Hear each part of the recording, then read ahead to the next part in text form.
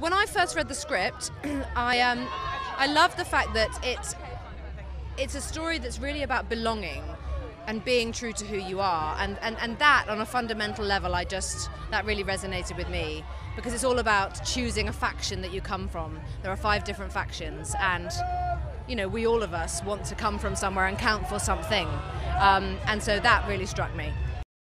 No, I loved it. I loved every minute of it. It was brilliant to do something totally new, play someone who was so evil.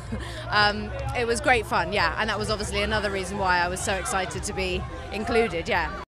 Yeah, we had a really great time all together. I actually only had about 3.5 weeks on the film, right towards the end, and they had all established this wonderful working relationship, which was so nice for me to be a part of, because they'd sort of created something that was very collaborative and fun, and those guys together are just great and very supportive of each other, and I remember how important that is from when I went through it all with Leo, so yeah.